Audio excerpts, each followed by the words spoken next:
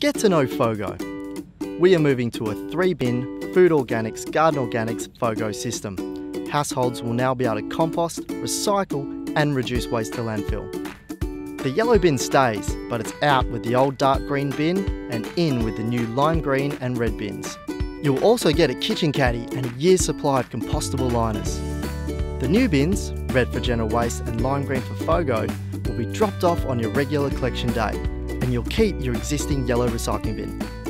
Your old dark green bin will be removed the day after your new bins are dropped off and taken away to be recycled or reused. So put it out and leave it out. So just to recap, during the rollout period from July to September, continue to put your bins out on your regular collection day. Your new red and lime green bins will be dropped off along with your kitchen caddy and compostable liners.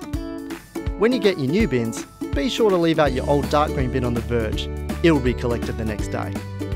You'll end up with 3 coloured bins, a lime green bin for food and garden organics, a red bin for general waste and a yellow bin for recycling.